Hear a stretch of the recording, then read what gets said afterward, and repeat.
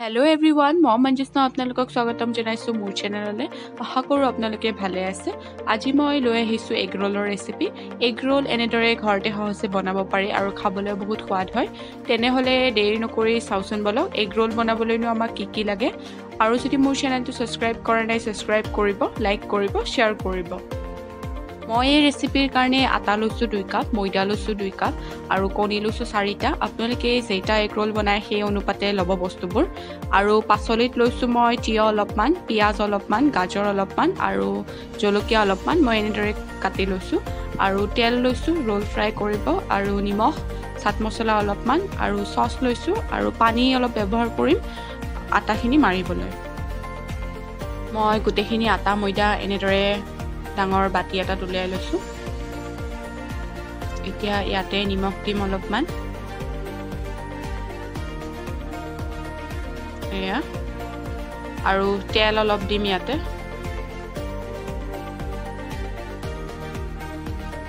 তেল মই এচামুচ মানেই দিছো। এতিয়া এইখিনি অলপ এনেদৰে মিক্স কৰি লম আৰু অলপ অলপকৈ পানী দি যাম। অলপ অলপকৈ পানীটো দিব আৰু যেনেকৈ নৰ্মেল ৰুটি বনাই তেনেদৰে আটাখিনি মাৰি ল'ব লাগিব। এয়া এনেদৰে অলপ অলপকৈ পানী দি ধুনীয়াকৈ মাৰি ল'ব লাগিব।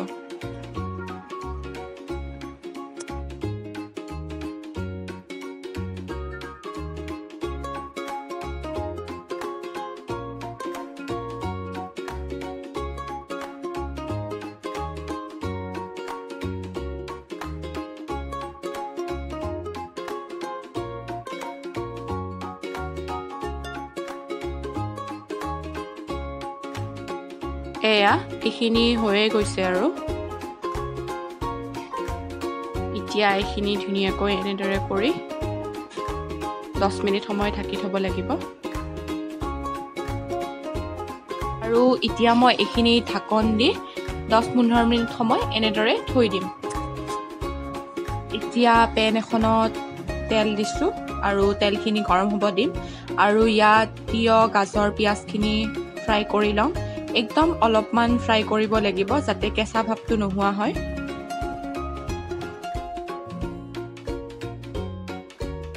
এতিয়া ইয়াতে এইখিনি দি ললো, গোটেইখিনি ভালদৰে দিব আৰু এইখিনি একদম অলপমানে ভাজিব লাগিব। এয়া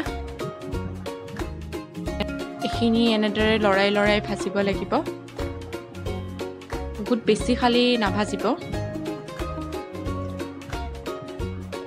এয়া এনেদৰে লৰাই লৰাই ভাজি থাকিব।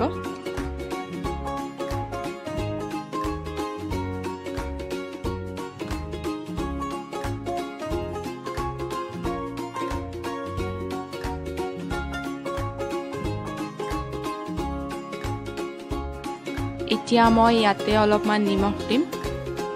এয়া নিমখ দিলো আৰু নিমখ দিও এবাৰ এনেদৰে লৰাই দিম। এইখিনি হৈ আহিছে আৰু এইখিনি হৈ গৈছে, ইমানখিনিয়ে ভাজিব লাগে। এতিয়া মই এইখিনি নমাই থম। 15 মিনিট সময় হৈ গৈছে আৰু এইখিনিও ৰেডি হৈ গৈছে।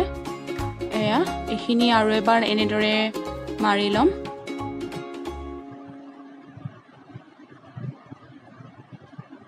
এনেদৰে এইখিনি হৈ গৈছে আৰু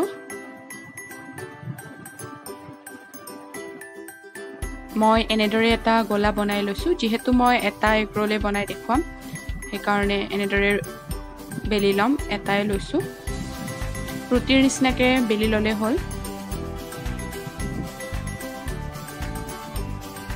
যিমান ডাঙৰ লাগে সিমান ডাঙৰকৈ বেলি ল'লে হ'ল।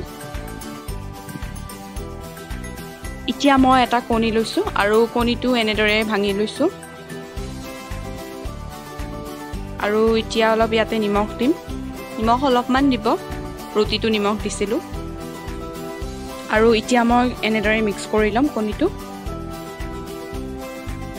এতিয়া তাৱাখন গৰম হ'বলৈ দিছো আৰু এয়া ৰুটিখনো বেলি হৈ গ'ল, ইয়াতে দি দিছো। আৰু নৰ্মেল ৰুটি যেনেদৰে বনাই তেনেদৰে বনালে হ'ব। এনেদৰে অলপ ঘূৰাই দিব আৰু জুইটো লো ফ্লেমত ৰাখিব বা মিডিয়াম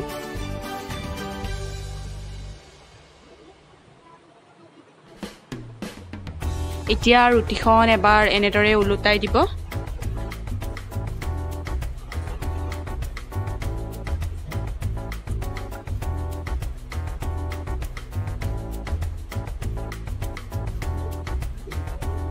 এয়া এনেদৰে উলুটাই থাকিব লাগিব আৰু এতিয়া অলপ এচামুচমান বা এচামুচতকৈ অলপ কম তেল দি দিব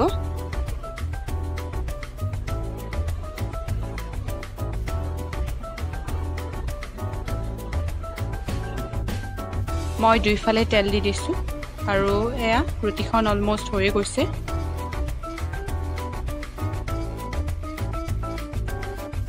এয়া এখন হৈ গৈছে আৰু এতিয়া মই নমাই লম ইয়াৰ পৰা এতিয়া মই এখন নমাই ললো এতিয়া মই আকৌ সেই তাৱাখনতে এচামুচ তেল দিছোঁ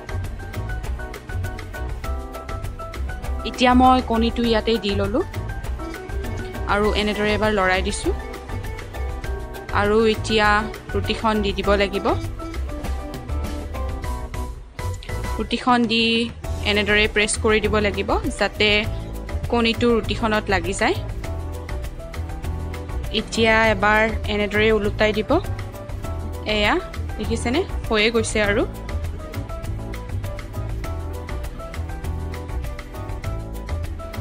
এবাৰ এনেদৰে উলুটাই দিম হৈ গৈছে আৰু এতিয়া মই এইটো নমাই লম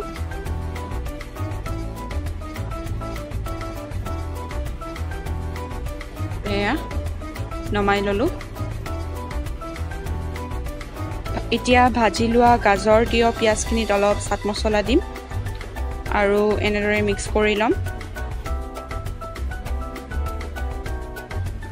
আৰু এই ৰুটি আৰু কণীৰ ওপৰত দি দিম অলপ সৰহকৈ দিব তেতিয়া খাই ভাল লাগে আপোনালোকে অকল পিয়াজেদিও বনাব পাৰে